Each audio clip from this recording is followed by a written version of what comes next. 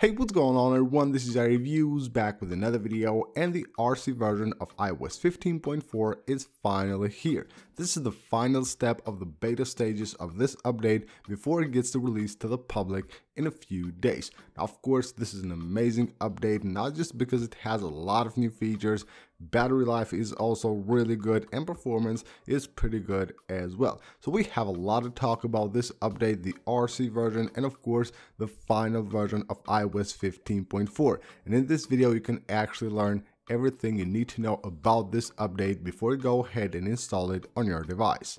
Alright, first of all, let's just quickly talk about the installation process. So if you're on iOS 15.4 betas right now, if you're on beta 4 or beta 5, whichever beta you are, you can go ahead and update to the RC version. Of course, you do that by going to the general settings, go to software update and update from here. Of course, if you have still the profile installed in your device, you can just go ahead and update. But if you don't want to update to this software and you want to update to the public release of iOS 15.4, then what you will need to do is go ahead and first of all, before trying to install the RC version, make sure you go ahead and go to general right here, go to VPN and device management, and just go ahead and delete the profile that you have already installed on your device. Reboot your device, and then you won't get the update for iOS 15.4 RC, but you will get later on the public release of iOS 15.4, which of course will happen in a few days now.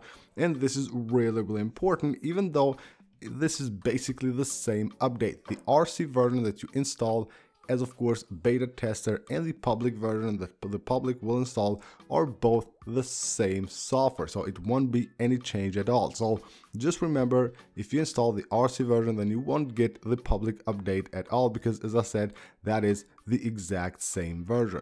And now let's quickly talk about the features of this update and of course some things that you need to know if you haven't installed iOS 15.4 yet on your device, or maybe you don't know about these features. I will just give you guys a quick brief here of the features that are coming to iOS 15.4. First of all, we have something really important that you actually need to know.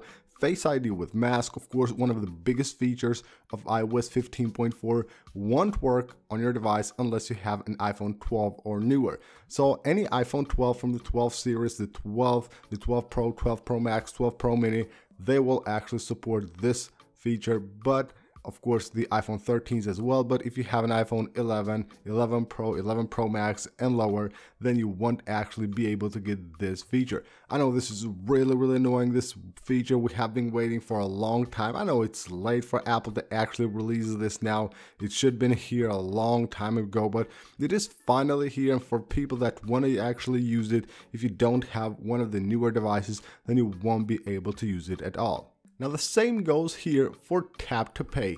This is a feature that is coming with iOS 15.4 as well. This is quite big. Actually, this is a feature that's right now on the iPhones where you can just tap to pay, but now even businesses can receive payments using this feature, but they will have to have a newer iPhone.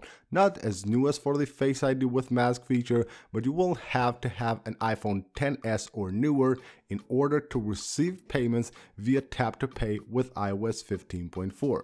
iOS 15.4 is of course packed with new features as well, so we have finally universal control on iOS 15.4, iPadOS 15.4, and you will be able to seamlessly connect your devices and control everything from your iPhone to your iPad to your Mac, everything with universal control. We have of course a bunch of new emojis that have been added to iOS 15.4, and one really cool addition to iOS 15.4 is the ability to now use SharePlay from any app that supports it using right here the share sheet. So you can see I'm right here on Spotify. I can just go ahead and tap SharePlay. There is the button, which is actually really useful.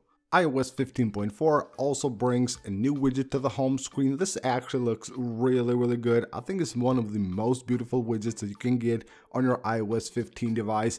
It actually has only the smaller version of the widget, but you can now add this to your home screen and have a widget for your Apple Card. There are also some very welcome changes on the podcast app as well. If you go to one of your podcasts, you can tap right here on episodes and you can filter them on played, downloaded, and unplayed as well. Even if that podcast has different series, different actually seasons, you can go ahead and filter between seasons and only see the episodes of a certain season you want to see. So these are some of the new features that you will get with the iOS 15.4 update. And now let's move on to the more important things, of course, battery life and performance. As I said at the beginning, these have been really good with iOS 15.4.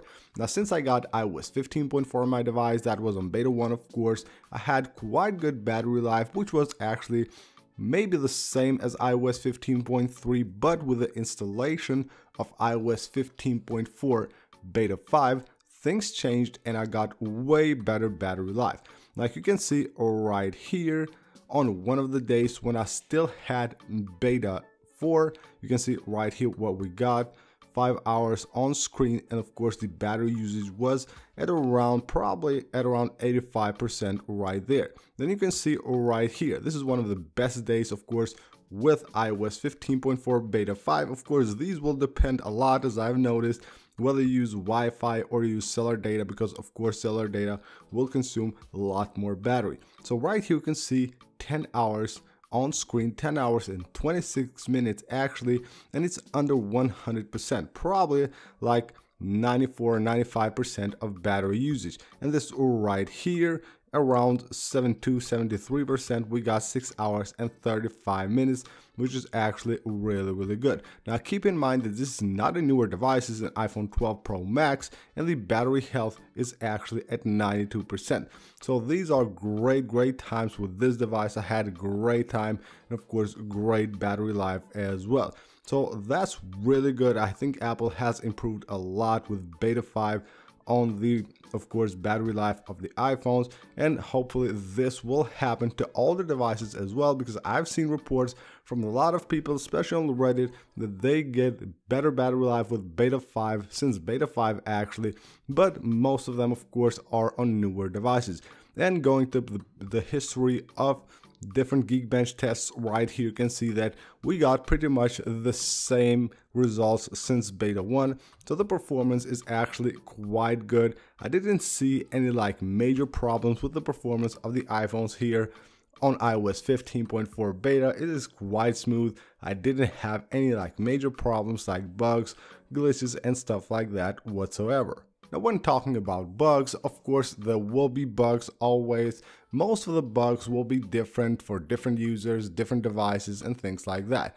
But one of the major bugs that has been like bothering iOS users since the release of iOS 15 is the storage bug. So you go to your iPhone storage, and this would actually take a lot to load. You can see how fast it loaded right there. This is really good. Like, we can go ahead and just load all right here, all the storage in like a few seconds. This used to take like a lot of time. Sometimes it wouldn't load at all. It would just keep spinning like this, and you wouldn't be able to actually see right here the storage of your device. So now this has been actually fixed, and I really love that Apple has actually dealt with this, because it has been a problem since the release of iOS 15.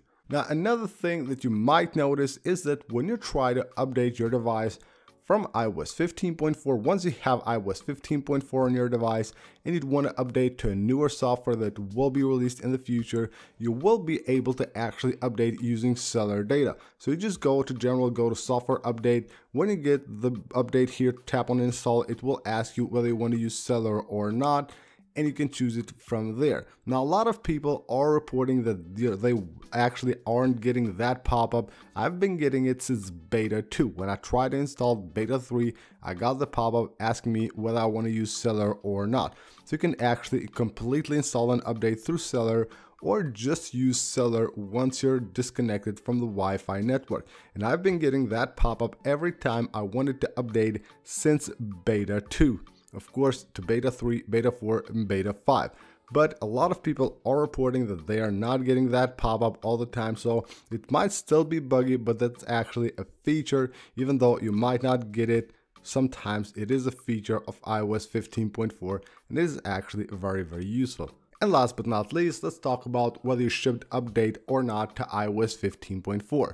Of course, you should. If you're one of those people that want to have all the cool new features of iPhones, go ahead and immediately update to iOS 15.4. Of course, simply by going to the software update page. But if you don't really care getting it on the first day, you just want to install it, you can go ahead and of course always make sure you have the updates installing right here on automatic. So you enable these two buttons and don't have to worry about installing it. You will get it of course once your device is plugged in and charging. So this is a great update of course, especially if you have one of the newer devices, and you will be able to actually enjoy all the new features like Face ID with mask, because it won't be available of course, as I said, on all the devices. So overall, a great update, amazing features, battery life is really good. I'm really enjoying this update, and hopefully Apple will continue doing this with iOS 16 and give us some more amazing features. So that is it for this video, guys. I hope you guys enjoyed the video. Go ahead and subscribe for more, leave a like if you enjoyed the video, and I'll see you on the next one.